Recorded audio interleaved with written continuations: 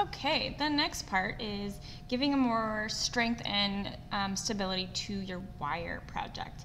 And I just want to add that any of the wire techniques we've learned so far you can use for this. Also, any of the cardboard techniques we've learned earlier in the marking period, please go ahead and use those for this structure.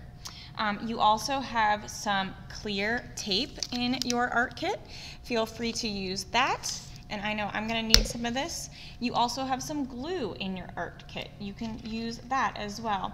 And right now, like this one's having just a little bit of a difficult time staying exactly where I want it. So I'm just going to wrap some tape around there to help just temporarily hold it in place. It's going to become even more sturdy and strong.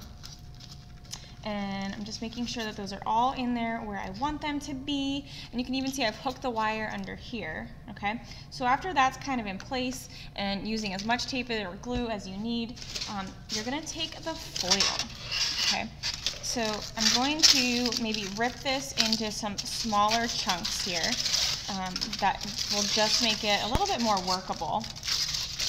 And basically this foil is going to be able to add like more dimension to the wire here. So thinking of the wire as the skeleton, the wire is like the bones or the structure that holds it all up. Think of the foil as like the muscles, which give like your body its tone and definition. So for here, I'm going to kind of crumple it up into more of a ball and kind of stuff it in here to kind of make those a little bit more dense. And maybe I'll come back in here. I still don't like the way that's holding, so I'm just going to come in with this extra piece of wire that I have and just kind of loop that around. So get creative and use whatever materials you need, or whatever materials you have available to you. Ah, there we go. So just in a series of the way I loop that wire, really already helping it to hold in place better. Okay, there we go. And then, like for instance, this guy here, I want that one to be a little bit more thick, so I'm gonna just kind of wrap this foil around it, kind of scrunch it up and get it to be like a thicker form here, and then I'm going to put some dimension on the top of that to really make that stand out. And I'm going to add a little bit more here. So just as you're working on this, constantly be examining it and looking at it from all around, just to make sure it's actually doing what you want it to. Is it communicating the emotion that you are trying to portray? Always keep that in the back of your mind as you're creating here.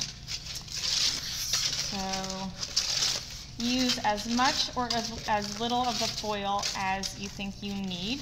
I'm just going to come around here and kind of make that base a little bit more solid, filling in here a bit just to give that some more dimension. And you can smooth the foil out, or I'm kind of liking just the jaggedy texture to it.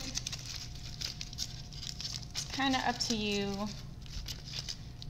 how you want to do that. There we go.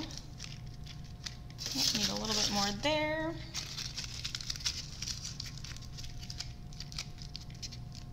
Okay, so we got 2 more to cover. You don't have to cover the base unless you feel like you need to.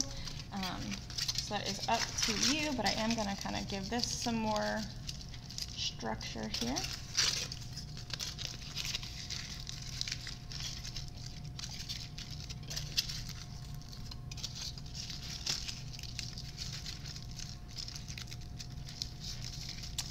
And it's not quite looking quite as tranquil as I had envisioned.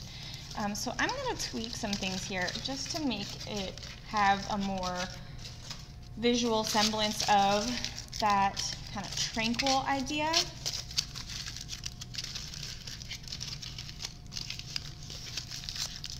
And so for me, I'm thinking, because everything's like seems so straight and like it's popping out, kind of looks more like a plant. So I think what I want to do is kind of make them more wiggly in here. I'm just going to see what that does. So I wiggled those edges, and that definitely looks more unique, more interesting. So I think I'm going to keep that.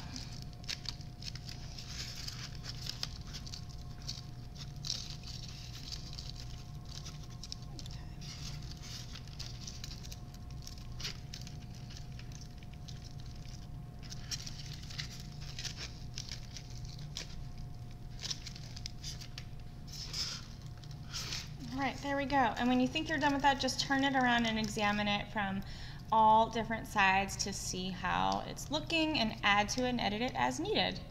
But that's adding the foil and cardboard to give it more depth and sculptural forms in it.